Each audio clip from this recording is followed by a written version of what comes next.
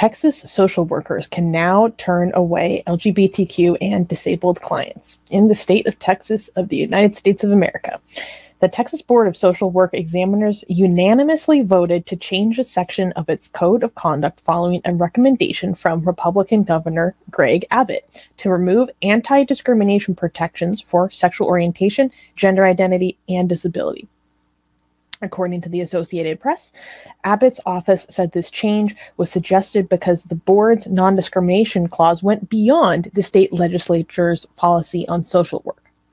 Equality Texas released a joint statement alongside 6 other organizations stating, quote, "The social workers' code of conduct previously helped ensure ethical treatment of all clients and prevented bias-motivated misconduct.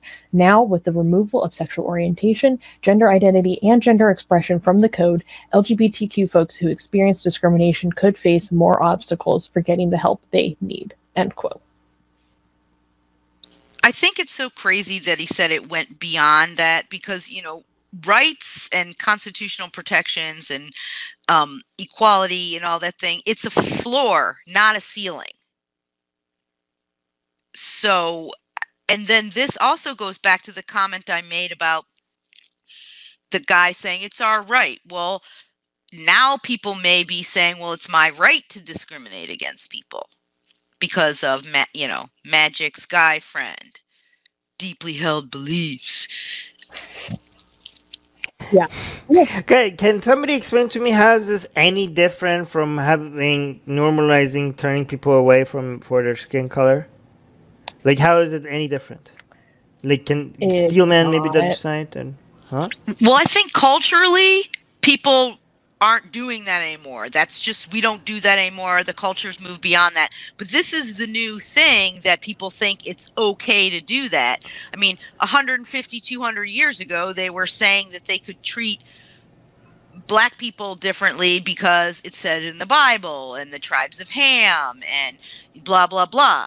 Well, okay, well, sorry, we've just sort of reformed our thought process, and now we've had, you know, John Brown Voltaire come along and make it known that we don't do those things anymore. But now we have this whole religious basis for discrimination. It's exactly the same. You know, if you don't like someone who's gay, you don't have to like them. But what you can't do under the, you know, Establishment Clause is treat them differently or discriminate against, you know, treat them differently under the law. Or, you know, or discriminate against them. Even in private, you can. Okay, so here's the thing. Okay, so it's just not about. It's not just culture. It's illegal right now in the United States for not just the government, not just the law, but a private company cannot say, "Sorry, we don't serve black people here." That's illegal in the United States. Okay, and given how much constitutional lawyers and judges come up with, you know, talk about the spirit of the law, right? And what this like law is like supposed to mean as a whole. Like, okay, so if based on the spirit of that law, based on that, you know, how is this not automatically make them conclude that if it's illegal for somebody to discriminate based on some people, based on their biological attributes, I'm getting angry, biological attributes, which is their skin color, so it follows that you cannot discriminate against them even in private, not just the law, not just the government, even private companies, they should follow that you shouldn't be able to discriminate against them anywhere. If you can't do it in a restaurant, you shouldn't be able to do it in the hospital either. No doctor should be able to do that. To say like, sorry, we don't treat gay people here. That should be illegal. It should follow. It should follow right out from that. It's the spirit of that law. It's more than the spirit of that law. If you think about the decision in Oberfell, which allowed same-sex marriage, it's an Establishment Clause decision which says that these people are equal under the law, and by refusing to give them the same state, you know, given benefits of marriage, because the state confers certain benefits on people if they're married. All right. So by refusing to give it to them, you've denied them equal treatment under the law. So that right there tells you that it's not just the spirit, it's actually a decision. Let me read this top comment saying, Adriana is saying they have the personal liberty to turn them away, but if they do, we should be questioning whether they should be having a license. If their personal views could professional judgment. Personally, I don't think anyone that allows religious views to get in the way of professional conduct should be anywhere near patients and the vulnerable. Well, I would argue that the first part it is right now their personal liberty. It should stop being their personal liberty. Like, we should make that illegal. I think given that I think everybody here at least agrees that people shouldn't have the personal liberty to say, like, sorry, we don't serve black people here. There's no difference between that and saying, sorry, we don't treat gay people here, okay?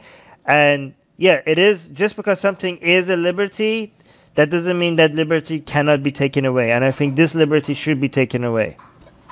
I would also just like to highlight that it's not just the LGBTQ community, is also people with disabilities. And I don't want that to be left out of the picture either. Yeah, it's insane. What kind of justification is, oh, this goes above state legislator? What?